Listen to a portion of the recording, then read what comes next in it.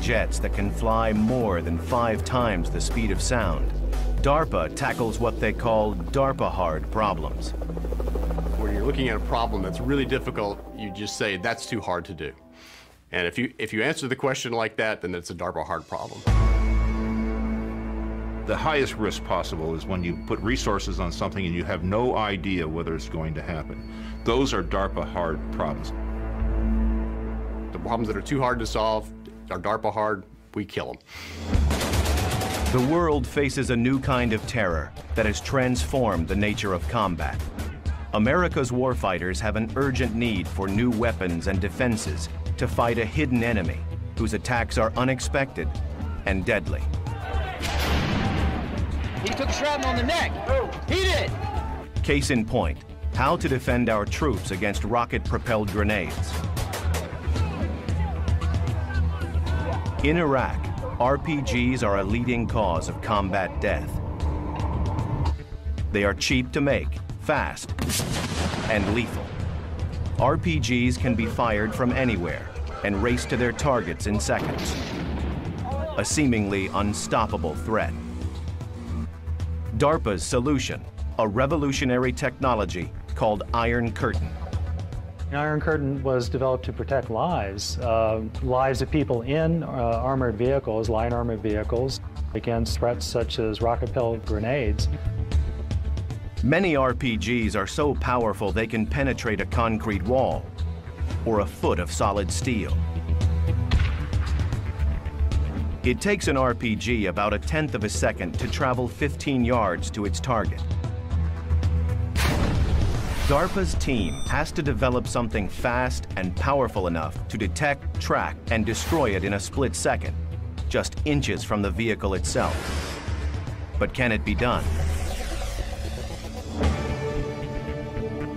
At a remote site on the Utah Salt Flats, scientists prepare to test the Iron Curtain system on an armored Humvee.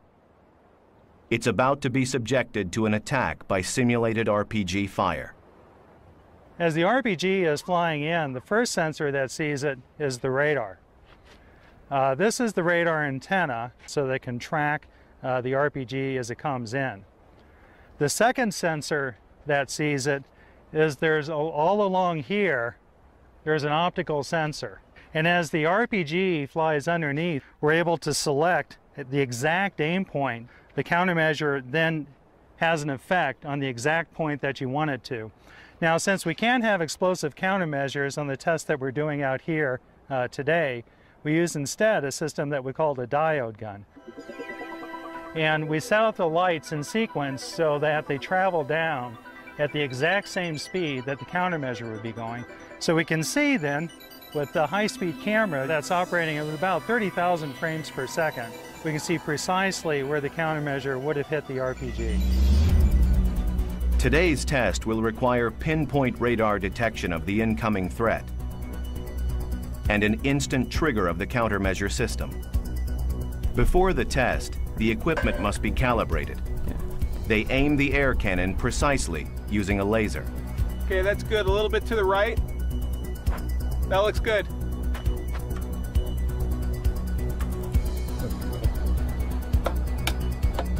We have an autonomous system that's GPS guided that guides the system around the track so that we can conduct our experiments completely unmanned. In 3, 2, 1, go.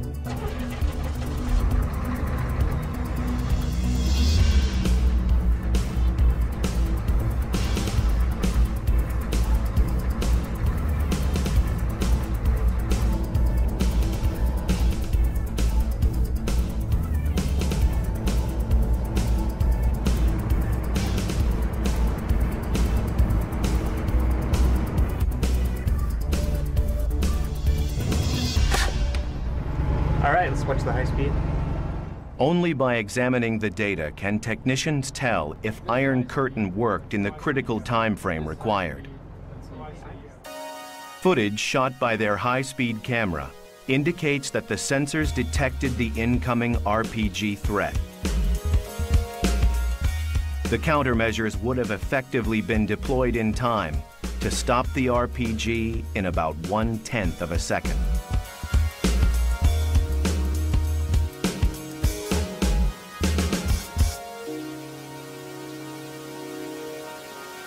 The Utah test of the Iron Curtain system using simulated RPGs is a success. But can Iron Curtain stop deadly live RPG fire? In the case of Iron Curtain, we have had several occasions where the system didn't work as planned, and the RPG did go high order and destroyed all of our apparatus. And you just pick up the pieces, in this case literally pick up the pieces, and you push on. In June 2008, the Iron Curtain system is tested again with live fire. We had a lot of confidence in the system, although I won't say that my heart wasn't up here. We took a shot, we detected with the radar, the optical system went on, told our countermeasure where to shoot, we shot it, held our breath, and sure enough, we deaded the RPG, went over, wiped the RDX, the explosive off the vehicle, and congratulated ourselves.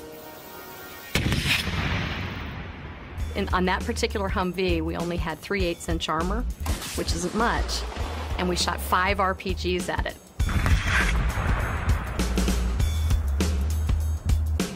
So you can see impact points of 5 RPGs on that vehicle, and obviously we deaded them all. We still have our vehicle. What exactly is the countermeasure dropping to disable the RPG?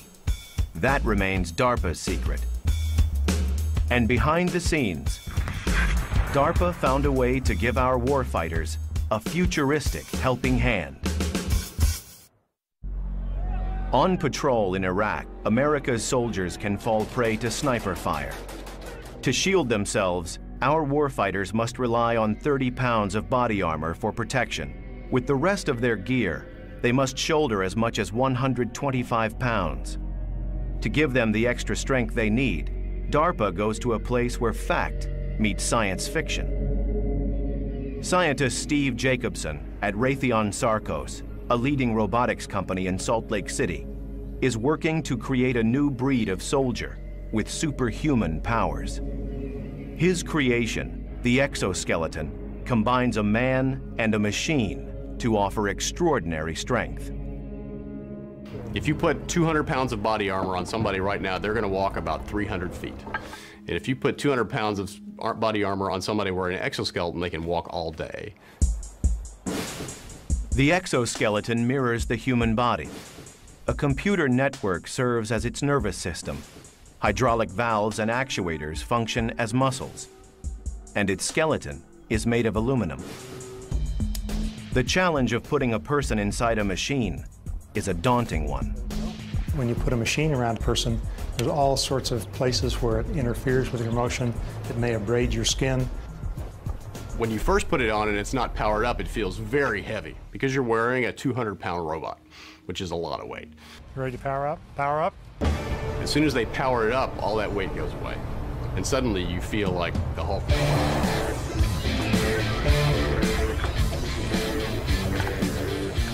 Rex Jameson wears what is probably the most advanced design currently being tested by a human operator.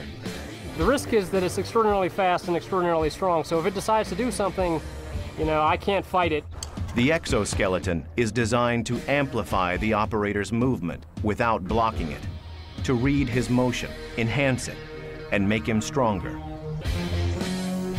The superhuman stamina of the exoskeleton makes it a priceless military asset.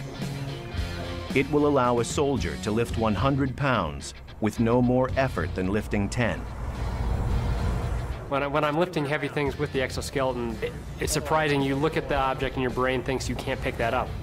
You don't feel any stronger than the exoskeleton, but then you reach out and pick it up and there's no effort at all, and it continually surprises me. It feels like I'm lifting a prop.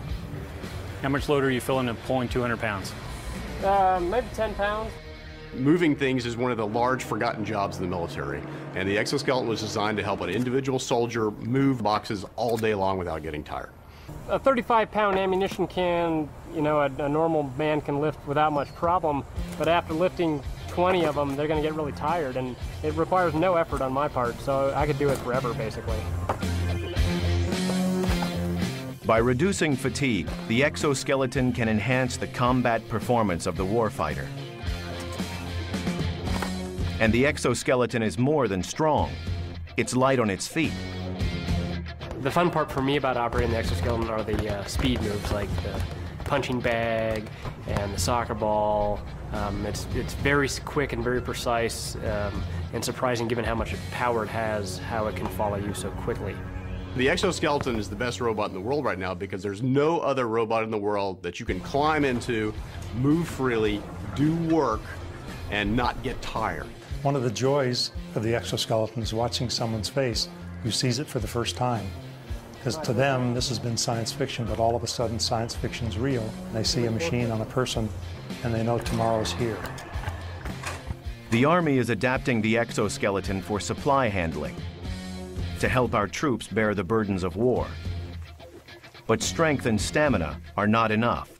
A warfighter's survival depends on locating the enemy. A new DARPA breakthrough answers that need. For our troops, survival means spotting an enemy sniper on a rooftop before he spots you. Where's that fire coming from?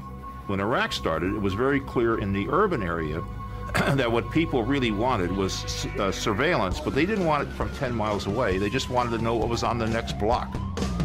DARPA's solution, the WASP. It's no bigger than a toy, but looks can be deceiving. The thing I think that makes WASP so unique is it has all the same features that are found in a full-size airplane. It has an altimeter, it has a gyro, it has GPS, it has a magnetometer. All of these things that are found in full-size airplanes are found in a package less than 26 inches and weighs at less than a pound. Each stage or block of the WASP, produced by the AeroVironment Corporation, was supervised by DARPA Program Manager Leo Christodoulou. This is the Block 3 production aircraft. This aircraft has multiple capability with modular payloads, such as this one, which is a high-resolution camera. But it could also have a night vision camera, or indeed it could have an extra battery to give it increased endurance. Think of it as airborne binoculars for the infantry. It has the capability to accomplish complex missions with high degree of autonomy. In cases where it loses communication and has no instructions, it will go to a rally point. It will go to a specific location and wait for you there. The WASP has already proved effective on covert combat missions, where it can be used to help detect snipers or terrorist hideouts. One of the key design objectives of the WASP was the ability for a single warfighter to quickly, efficiently, and easily assemble it and fly it in very short order. What I have in the backpack here is a micro air vehicle that a single man can operate. Here's the air vehicle itself.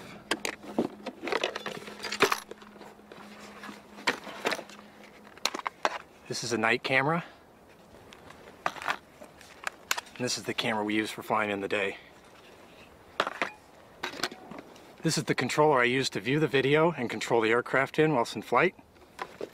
And this is the RF unit which sends up the command to the aircraft and then receives video. I'm here at a test range in California. We're going to send this armored vehicle somewhere out on the range, way out there, and I'm going to find it with this.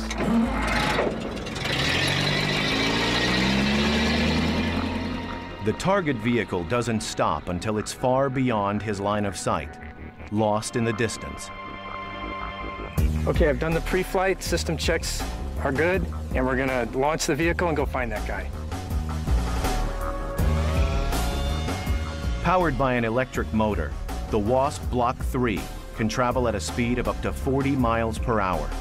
It's capable of flying for 45 minutes to a distance as far as 3 miles away from its operator. So I'm looking down the road here, and we're just seeing where he might have gone. We're looking to the side, left and right. And I'll just keep looking around. I'm in side view camera here, and I'm just looking to see if we can find him.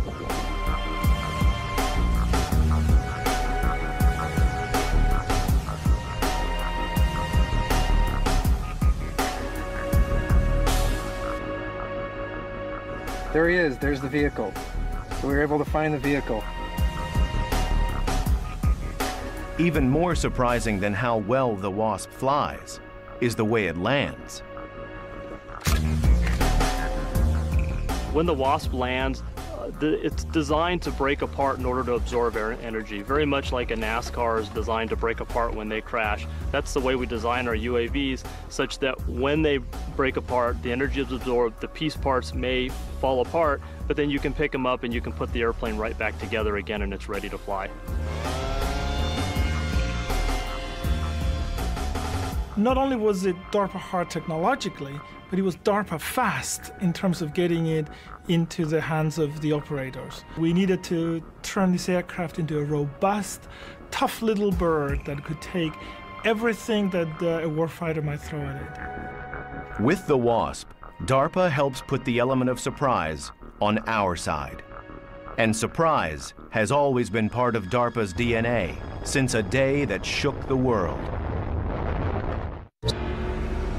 DARPA was founded when one of our enemies took us by surprise. 50 years ago, we had Sputnik, launched by the Russians, which greatly surprised this country. We never believed that they were going to get to space first. DARPA's primary mission from the very beginning is to be an agency whose job is to prevent technological surprise to the United States. Over the years, we have found that the best way to prevent technological surprise is to create it.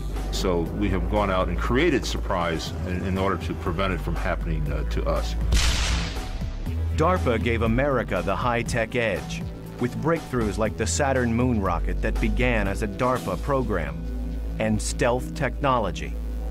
The reason you have a GPS receiver, the reason you have cell phones so small, because DARPA created the technology many years ago.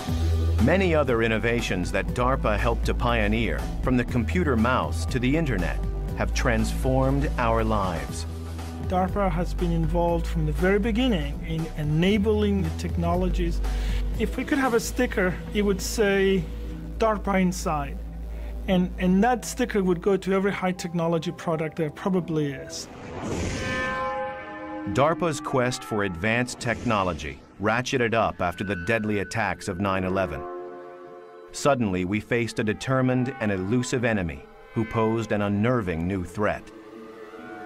I had actually worked in the Pentagon at the time, and after 9/11, word came down that it was imperative that we had systems that could get places fast, over long distances. DARPA envisioned a game changer that could fly over 4,000 miles per hour, twice as fast as the fastest jet. Many times there's targets of opportunity and you have very little time to deal with those targets. A system that can fly 4,000 miles per hour from the continental United States has the ability to engage those targets in a very brief amount of time. In less than 2 hours, this extraordinary aircraft could fly 9,000 miles to carry a 12,000-pound payload to the enemy. But is such a revolutionary aircraft even possible? To find out, DARPA chose as one of its partners Lockheed Martin, a company that has developed many secret aircraft, including the U-2 spy plane and the SR-71 Blackbird, first aircraft to fly over 2,000 miles per hour. Their facility, called Skunk Works, is famous for its innovation and also for its secrecy. The access we're offering here today is really unprecedented. This facility has well over 1 million square feet and just a few windows. The reason for that is we want to prevent physical access from people looking inside the windows, but also to prevent sounds from being transmitted, as sounds could oscillate through the windows and transmit classified or sensitive conversations. Occasionally we have security areas that require supplemental security protection. In this case, we have white noise being piped in to prevent classified or highly sensitive discussions from being overheard by a casual passerby. Few discussions at Skunk Works cover subjects as sensitive as this one, a bold new aircraft concept design known as the HTV-3X. Pratt & Whitney Rocketdyne has the formidable challenge of developing the scramjet engine. A scramjet is purely a supersonic combustion ramjet. To put that in perspective, it's almost like trying to keep a match lit in a hurricane, because the speed of the air blowing past it is in fact supersonic. Instead of being restricted to a launch pad like a missile, the HTV-3X will have the game-changing capability to take off and land from any regular runway, offering strategic flexibility in a national emergency. To take off and land safely on runways calls for a relatively large wing, but to fly at very high speeds demands a much smaller wing. Can we make the control surfaces larger? How to create one aircraft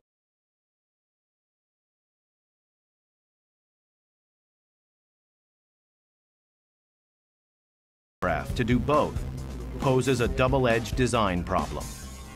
We recently returned from the Lockheed Martin low-speed wind tunnel where we tested our low-speed aerodynamics for the HTV-3X. Low-speed testing for the Falcon program is part of making Falcon an airplane as opposed to a missile. An aircraft must take off and land gracefully, which means it must fly at low speeds to use existing runways. And so therefore, low-speed testing of these high-speed configurations is critical. Okay, let's get back together in 2 days and let's see what we got. Move on from there. The details of the Falcon project remain a closely guarded secret, and DARPA scientists intend to keep them that way. While DARPA enhances our potential for hypersonic flight, they also set their sights on helping our combat swimmers. These warfighters often swim long distances to shore before entering combat and risk arriving too exhausted to safely complete their mission. In the animal world, there are some extremely efficient swimmers. And we started looking at those animals to learn how they swim and see if we can transfer the methods that they use over to people. This is a pretty close copy of a penguin wing, elliptical in profile. It was actually a failure. Didn't work at all in this case. This wing is very similar to what you'd find on the back of a whale on its tail. Very efficient, very hard to manufacture, so we actually designed it out. And finally, this wing has the aspect ratio of the whale's tail wing, but without the bumps on the front. This is our finished wing, our finished product here. Something easy to produce, but performs just as well as the nature-inspired wing there. The resulting device, called Power Swim, harnesses human muscle for swimming as never before. With swim fins, a combat swimmer burns 400 calories an hour, but with Power Swim, he burns less than 100.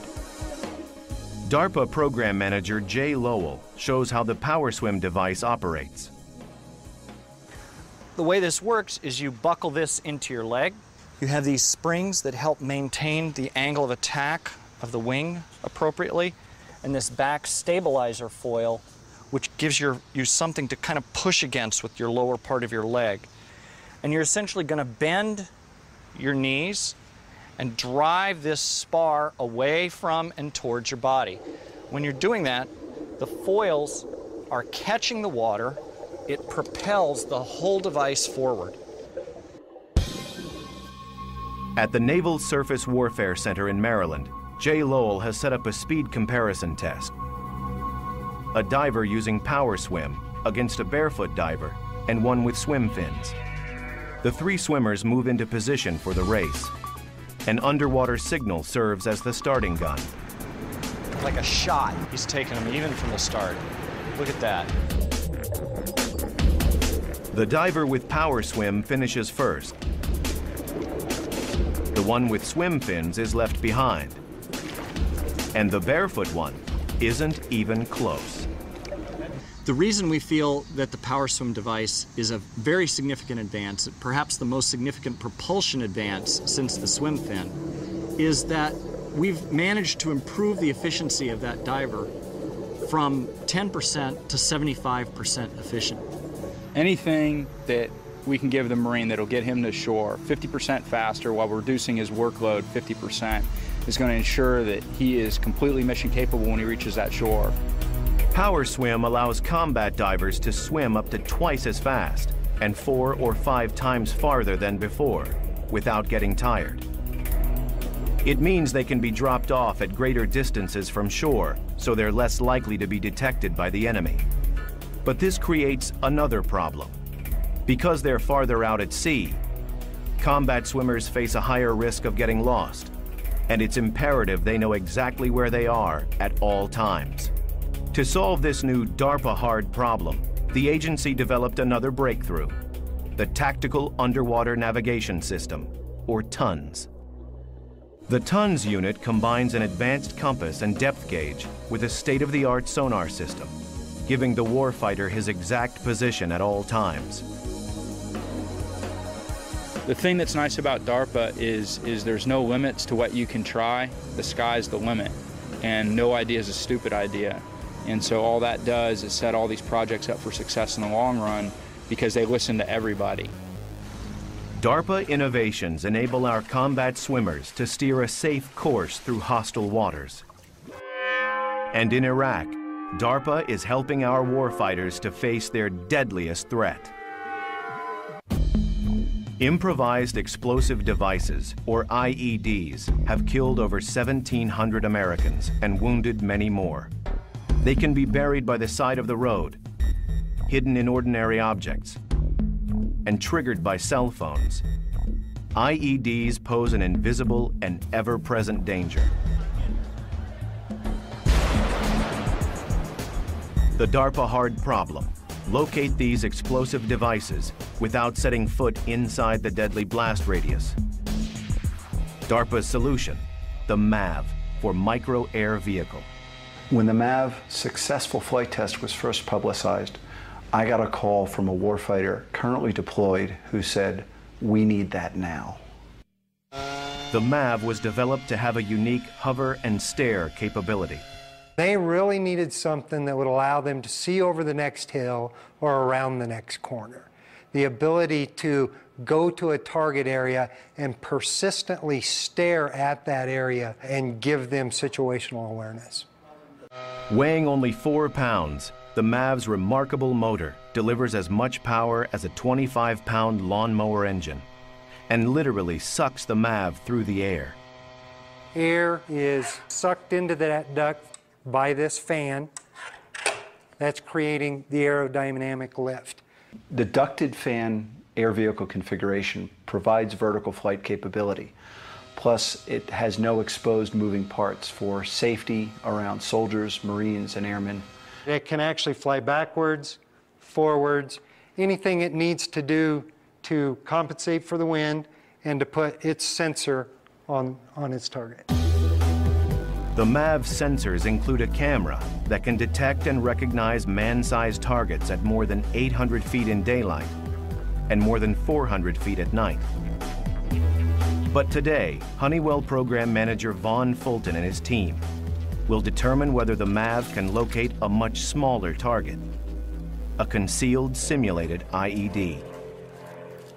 In a nearby control center, technicians monitor the MAV's data. It's probably equalized now. You may not see much, but it'll be a good test of the system. So John, during this test, we're going to simulate that there's a suspicious device, and we'll fly the IR over, see whether or not the device is hot. All right, pre-flight complete. We are good. Video record on. Takeoff command is sent. 4, 3, 2, 1.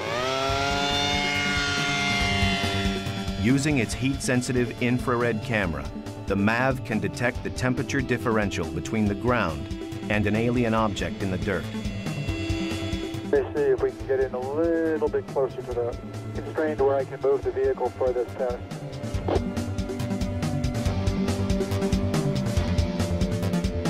They spot their target. The MAV's infrared camera detects what the naked eye cannot. Definitely something man-made, different temperature than the surrounding area, so certainly something that you would want to go investigate.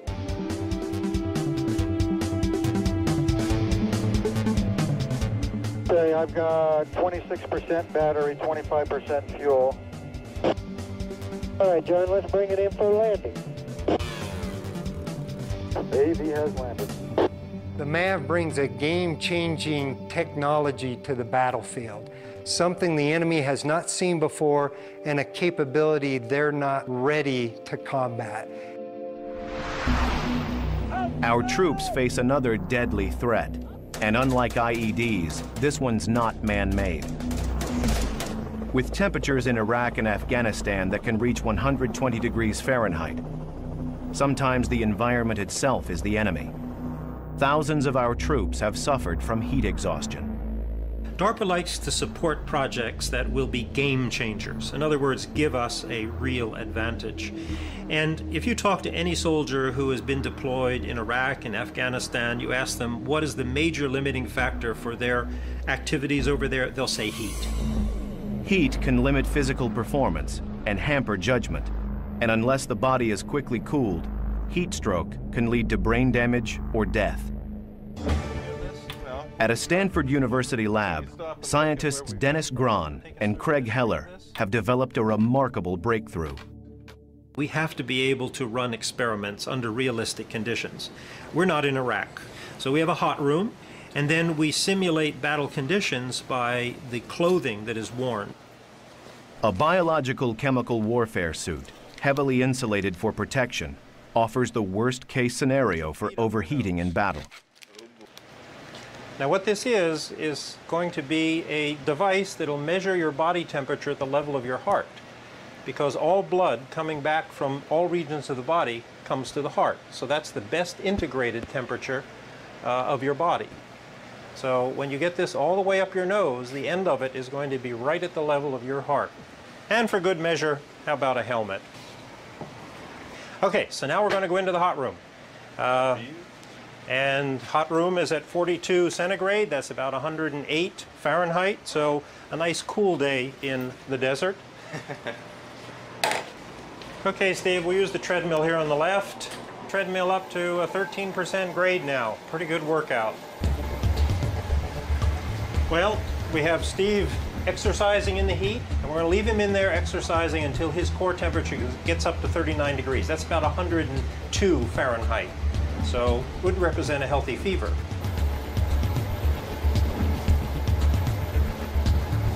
When his core temperature reaches 102 degrees Fahrenheit, he is even more heavily insulated.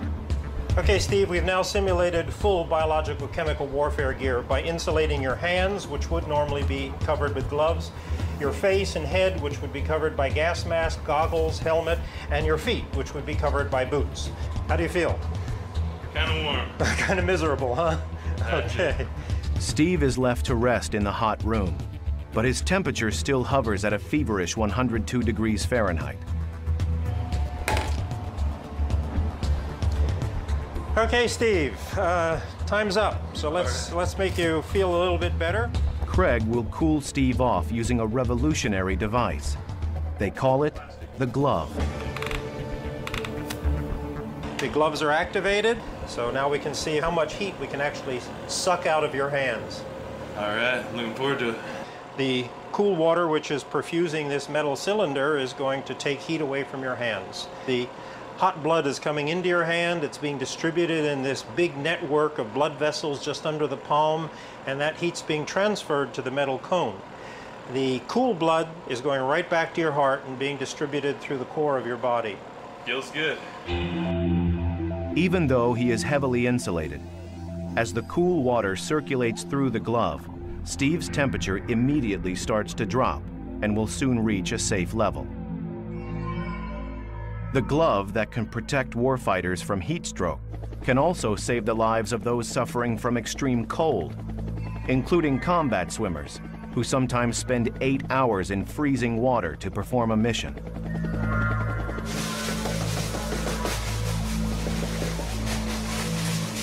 How are you feeling at this point?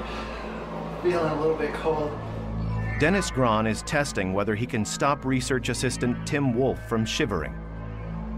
Even in the chill of an ice bath that simulates the extreme cold a combat swimmer must survive. Let me see your hands here. Yeah, you can feel they've pretty much closed down. Let's take a look at the palm on the infrared here. Your face is cooling off pretty well. Your nose is definitely shut down. Okay, you reach over and feel your ears compared to the rest of the skin temperature, and they're very much colder. Your core temperature is starting to fall down now.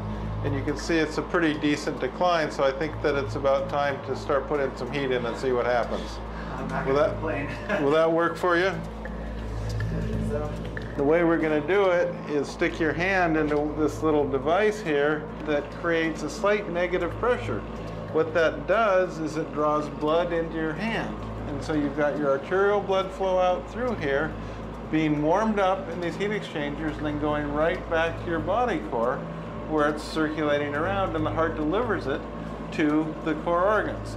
Okay, and you look on the infrared, you can see little spots on your arms are starting to warm up, like right there in your elbow region.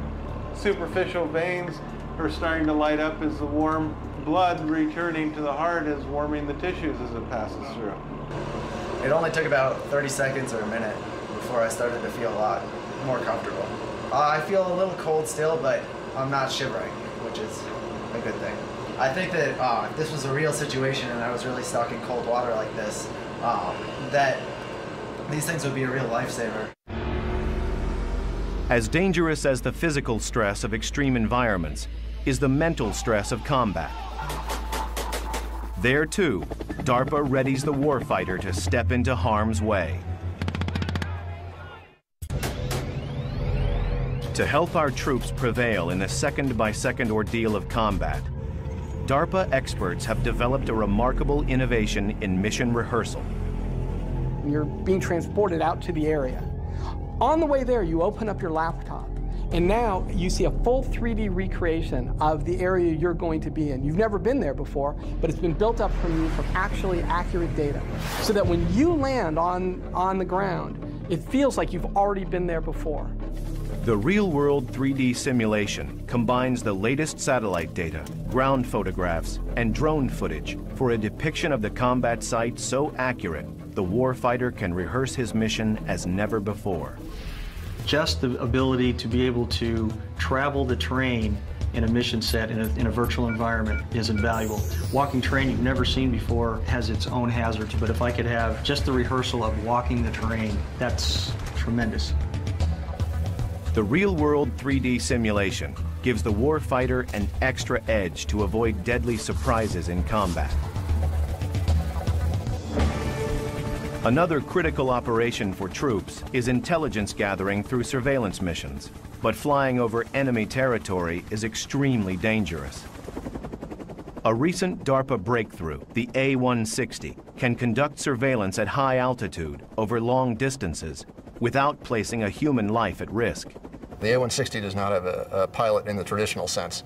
The people in the ground control station, including myself, have control over the bird through a data link where we give it airspeed, heading, velocity commands. The pilotless A-160 can hover at 20,000 feet and has set a world record for a helicopter of its size, flying 18.7 hours without refueling. A-160 is clearly a game changer. Its ability to take off and land vertically and its very, very long endurance and its high altitude operation gathers together a set of capabilities that no other aircraft has ever had before. Today, at a secure landing field in Victorville, California, the A-160 will be tested carrying a payload that is itself a breakthrough, a radar system called Forester. The Forester's most impressive capability is the ability to see through a number of layers of tree foliage. Single, double canopy, we'll go through that like a hot knife through butter. So any place where people can hide in foliage, we can find. Today's flight test will assess whether the A-160 can safely rotate the massive Forester antenna. Can the A-160 deploy the antenna for radar detection at various angles without endangering its stability in flight? The aircraft is towed into position. The technicians await the takeoff command.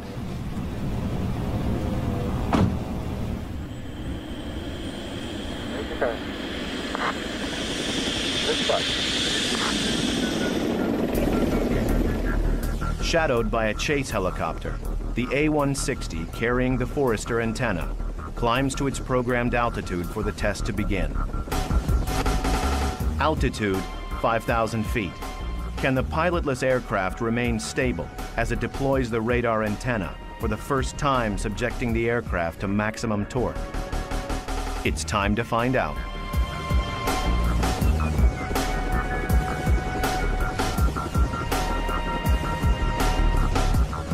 The radar antenna is deployed. The test director delivers the official verdict. The antenna was rotated a full plus minus 180 degrees, and we flew with the antenna out at 90 degrees as well, so a lot of good data was captured. Today's flight completed a lot of the unknown territory and questions we had with the antenna installed on the A160. We're very, very pleased with the performance. The flight test determined that the A160 could safely deploy the Forester antenna at any angle without endangering the aircraft's stability. The A160 can be operated in fully autonomous mode, where we give it a mission plan and then it goes through and executes those commands with no input from the operator.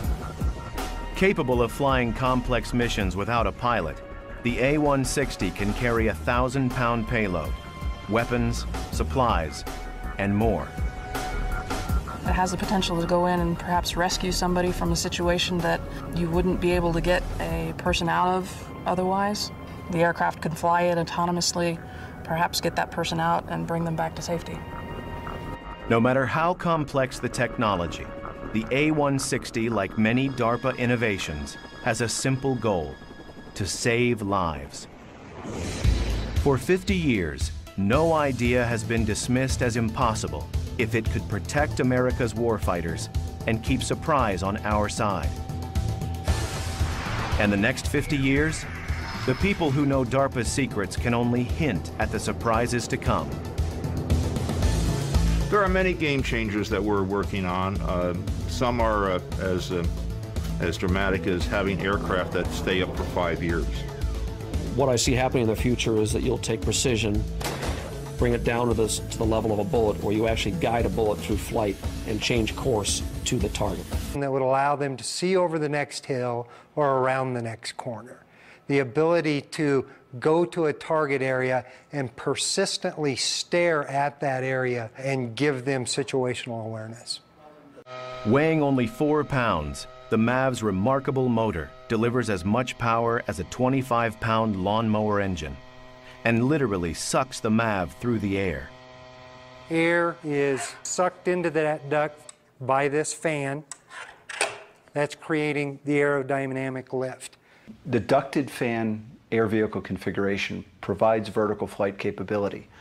Plus, it has no exposed moving parts for safety around soldiers, Marines, and airmen. It can actually fly backwards, forwards, anything it needs to do to compensate for the wind and to put its sensor on its target. The MAV's sensors include a camera that can detect and recognize man-sized targets at more than 800 feet in daylight and more than 400 feet at night.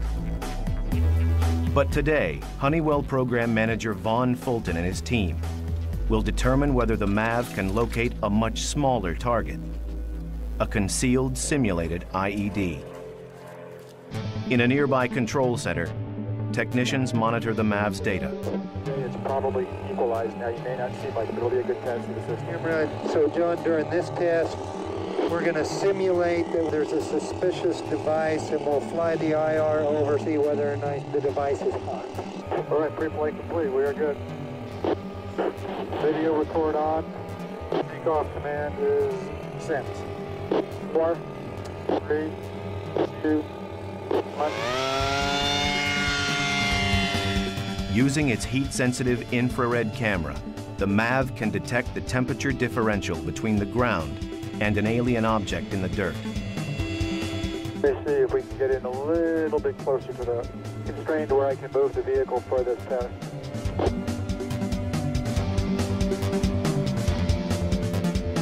They spot their target. The MAV's infrared camera detects what the naked eye cannot. Definitely something man-made, different temperature than the surrounding area, so certainly something that you would want to go investigate.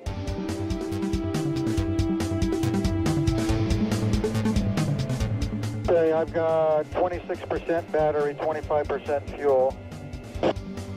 All right, John, let's bring it in for landing. The AV has landed.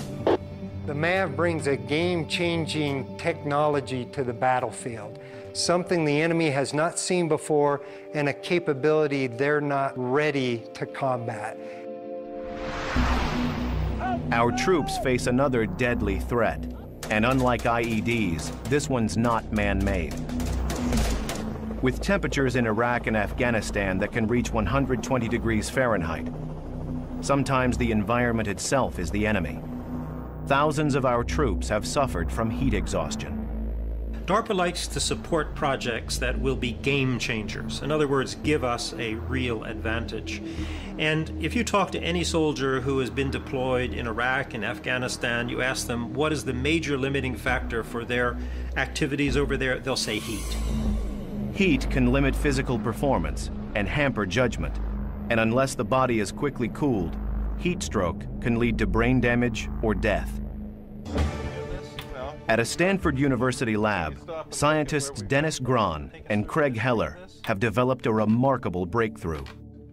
We have to be able to run experiments under realistic conditions. We're not in Iraq, so we have a hot room, and then we simulate battle conditions by the clothing that is worn. A biological chemical warfare suit, heavily insulated for protection, offers the worst-case scenario for overheating in battle. Now what this is going to be a device that will measure your body temperature at the level of your heart, because all blood coming back from all regions of the body comes to the heart. So that's the best integrated temperature of your body.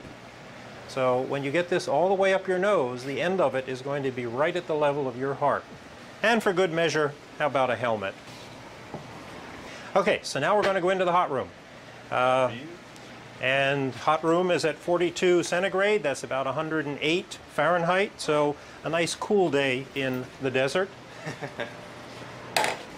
Okay, Steve, we'll use the treadmill here on the left. Treadmill up to a 13% grade now. Pretty good workout. Well, we have Steve exercising in the heat, and we're going to leave him in there exercising until his core temperature gets up to 39 degrees. That's about 102 Fahrenheit. So would represent a healthy fever.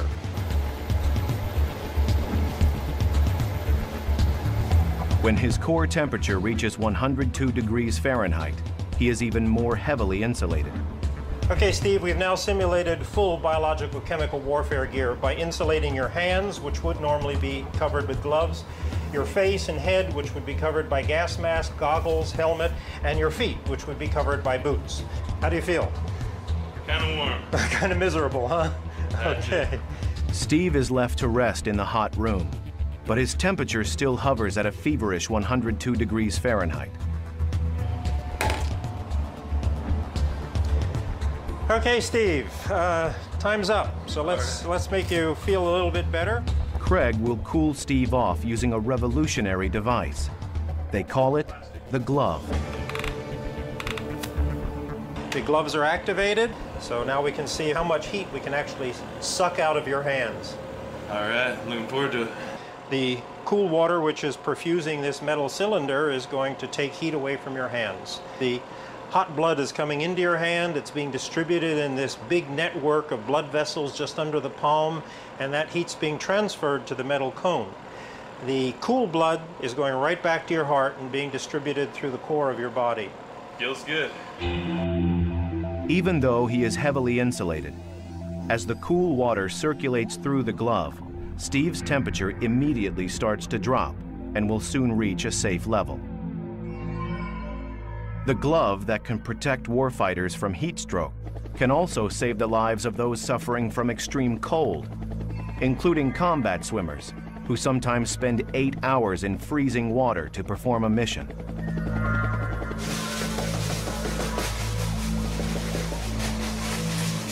How are you feeling at this point? Feeling a little bit cold. Dennis Grahn is testing whether he can stop research assistant Tim Wolf from shivering. Even in the chill of an ice bath that simulates the extreme cold a combat swimmer must survive. Let me see your hands here. Yeah, you can feel they've pretty much closed down. Let's take a look at the palm on the infrared here. Your face is cooling off pretty well. Your nose is definitely shut down. Okay, you reach over and feel your ears compared to the rest of the skin temperature, and they're very much colder. Your core temperature is starting to fall down now, and you can see it's a pretty decent decline, so I think that it's about time to start putting some heat in and see what happens. I'm not going to complain. Will that work for you? So. The way we're going to do it is stick your hand into this little device here that creates a slight negative pressure. What that does is it draws blood into your hand. And so you've got your arterial blood flow out through here, being warmed up in these heat exchangers and then going right back to your body core where it's circulating around and the heart delivers it to the core organs. Okay, and you look on the infrared, you can see little spots on your arms are starting to warm up, like right there in your elbow region. Superficial veins are starting to light up as the warm blood returning to the heart is warming the tissues as it passes through. It only took about 30 seconds or a minute before I started to feel a lot more comfortable. I feel a little cold still, but I'm not shivering, which is a good thing. I think that if this was a real situation and I was really stuck in cold water like this, that these things would be a real lifesaver. As dangerous as the physical stress of extreme environments is the mental stress of combat. There too, DARPA readies the warfighter to step into harm's way. To help our troops prevail in the second-by-second ordeal of combat, DARPA experts have developed a remarkable innovation in mission rehearsal. You're being transported out to the area. On the way there, you open up your laptop, and now you see a full 3D recreation of the area you're going to be in. You've never been there before, but it's been built up from you from actually accurate data, so that when you land on the ground, it feels like you've already been there before. The real-world 3D simulation combines the latest satellite data, ground photographs, and drone footage for a depiction of the combat site so accurate the warfighter can rehearse his mission as never before. Just the ability to be able to travel the terrain in a mission set in a virtual environment is invaluable. Walking terrain you've never seen before has its own hazards, but if I could have just the rehearsal of walking the terrain, that's tremendous. The real-world 3D simulation gives the warfighter an extra edge to avoid deadly surprises in combat. Another critical operation for troops is intelligence gathering through surveillance missions, but flying over enemy territory is extremely dangerous.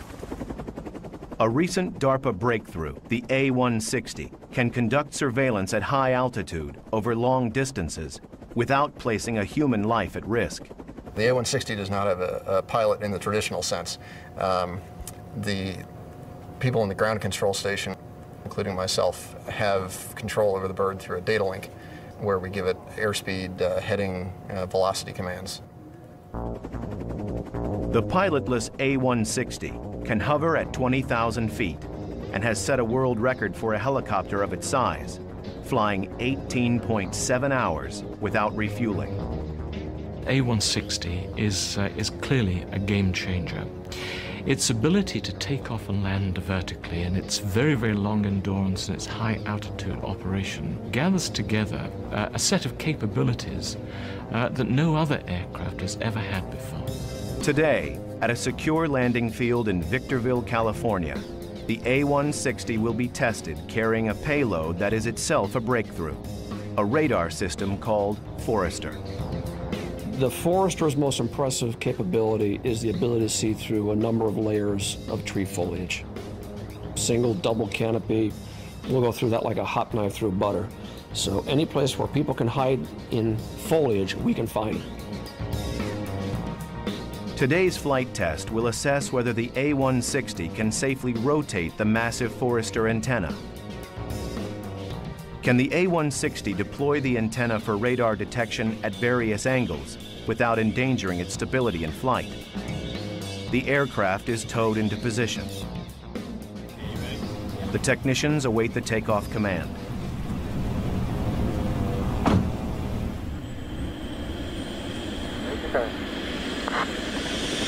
This button. Shadowed by a chase helicopter, the A-160 carrying the Forester antenna climbs to its programmed altitude for the test to begin. Altitude, 5,000 feet. Can the pilotless aircraft remain stable as it deploys the radar antenna for the first time, subjecting the aircraft to maximum torque? It's time to find out.